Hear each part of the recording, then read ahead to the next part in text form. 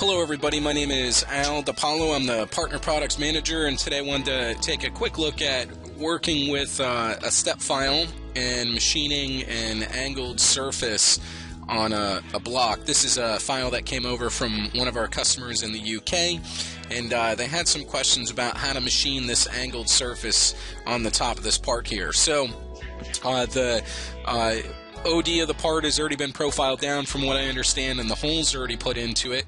That was easy enough for the user to do, but they weren't sure how to get this angled surface here. So the first thing that I want to do, because when I rough this out, I don't want the tool to go down inside of these areas here, is I want to fill those surfaces. There's a couple of ways to do it. What I'm going to do is create a new layer. I'm going to extract the wireframe for this face here. Once I have that wireframe, I'm going to come in and create planar surfaces to fill those holes up. So now I have a nice flat surface across the top of the part. Okay.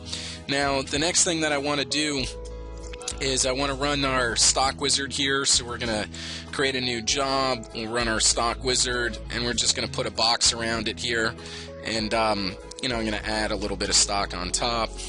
And I'm not really sure where he has the 0, so I'm just going to pick top center as my 0. Okay, so I've set up my stock and I've set up the 0. The next thing that I want to do is run a 3-axis routine. I'm going to select all my geometry here. My machining strategy, I'm just going to use an advanced rough. This is what I'm going to use to rough out the part. So we'll use a 1/2-inch end mill. We'll do zigzag. Set our step down, set our step over. Set our stock for finish, set our cutting strategy. Now, one of the things that I want to take a look at here is our depth options. Right now, this one's set to min-max from machining surfaces, so let's go ahead and compute this. And, one of the things that you're going to notice is that where the tool path is coming from. Because it's min-max and machining surfaces, it's looking at the top of this part here, or the top of the surface instead of the top of the stock. So that's what the min-max from machining surfaces is designed to do. You can come in here and you can say min-max from stock, and then we can recompute this, and now we'll see that it's going to start cutting from the top of the stock. Now, based on my depth of cut here, it's coming in and it's roughing this out. If I add some intermediate steps, which I think would be a good idea, we're going to add, let's say, 2 intermediate steps, and we'll recompute this. Now what we're going to see, it's going to do a good job of roughing out this material and then stepping up it. Okay, so now from here I have the tool path to rough out the surface. I'm just going to go ahead and blank this, and then I'm going to come in and load in a finishing strategy.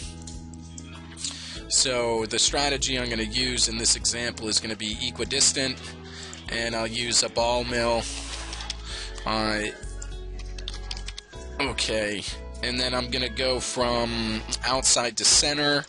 I'm going to set my step over, and the other option that I wanted to do here is 3D extents, and then we'll go ahead and recompute.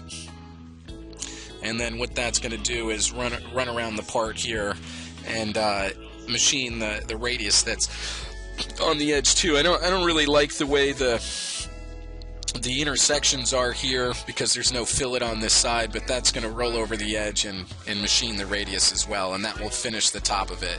So we were able to rough the part out, and then we were able to finish it. The last thing I'm going to do is just run this through a simulation. So we'll do mill simulation.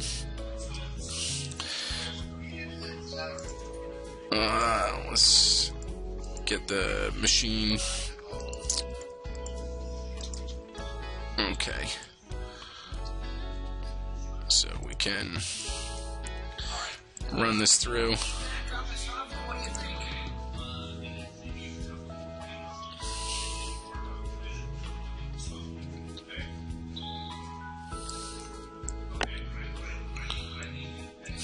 And now we can see that it's doing a good job of finishing up that surface there.